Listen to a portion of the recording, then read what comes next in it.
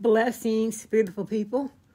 I pray you guys are having a great day and happy Holy Week. Yeah, happy Holy Week. Anyway, thanks for joining me. Today I am journaling my sermon notes, and I am in James chapter 4, beginning in verses 13 through 17. Yeah. And then I'm going to go over to Psalms 139 as well. And the title of the sermon was called Numbering Our Days. And it was preached by the late Bishop Nate Holcomb, who is now going home to be with the Lord. And I have his sermon series on DVD. So last night I was listening. I felt led to listen to it, and I'm so glad I did because it blessed my entire soul. So I'm going to read to you James 4, beginning in verse 13. Come now and pay attention to this. You who say, today or tomorrow we will go to such and such a city and spend a year there and carry on our business and make a profit. Yet you do not know the least thing about what may happen in your life tomorrow. What is secure in your life? You are merely a vapor, like a puff of smoke or a wisp of steam from a cooking pot that is visible for a little while and then vanishes into thin air. Instead, you ought to say, if the Lord wills, we will live and we will do this or that. But as it is, you boast vainly in your pretension and arrogance. All such boasting is evil. So any person who knows what is right to do, but does not do it, to him it is sin. Hallelujah and amen to that.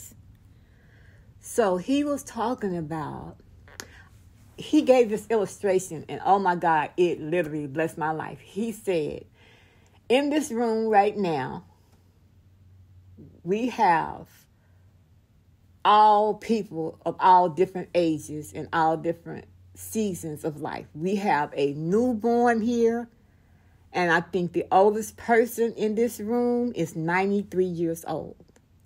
But the fact of the matter is, we don't know who the oldest person is in this room.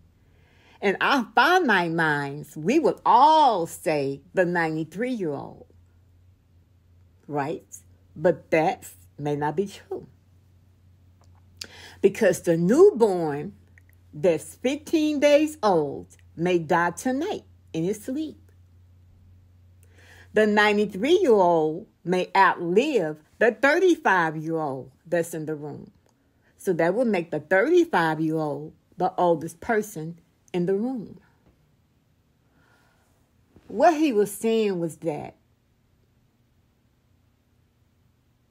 the Bible says that our days are numbered. That in Psalms 139, it says that in God's book, all the days of our lives have been written down, meaning the day we will be born and the day we will die. No one knows our death dates but God. No one knows. This is the reason why the Bible tells us to number our days, right? And to don't just make plans on our own. Oh, I'm going to California next year. You don't even know you're going to be alive next year.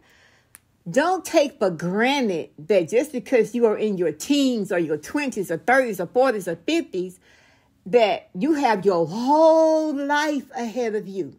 Because the fact of the matter is the majority of your life may be behind you. It doesn't matter your age. That doesn't matter. We are all called to number our days and to do time management, right? Like we have to be good stewards of our time, over our life, right? Because we don't know how long we're going to be here. We don't know that, right? Some of you listen to me. You may be 51 years old, and I'm 63. That doesn't mean because I'm 63 and you're 51, you're going to outlive me, because we don't know that. We don't know that. But God in his sovereignty, sometimes he will reveal to people how long they have on the earth. Yes, he will. He will sometimes reveal to a person their death date. He will do that sometimes. So the sermon was so awesome. It made me think. It made me do a lot of thinking and reflecting. And it made me want to just be a better steward over the time God has given me. That's why in my last video, I was telling you guys that I was going to seek the Lord and ask him if I should be doing this, continue with my YouTube channel, because I want to make the best of my time. And if I'm not making an impact for the kingdom of God on my YouTube channel, then I see no reason in doing it, because that would not be good management of my time that I have on earth, right?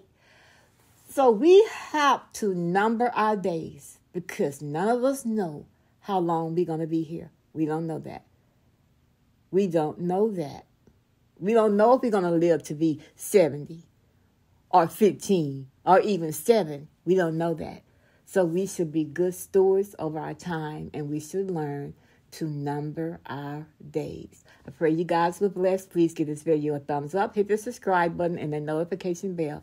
But most of all, remember that it is all about Jesus. It is all about him. I love you guys with the love of the Lord. Enjoy the rest of the video. Bye-bye.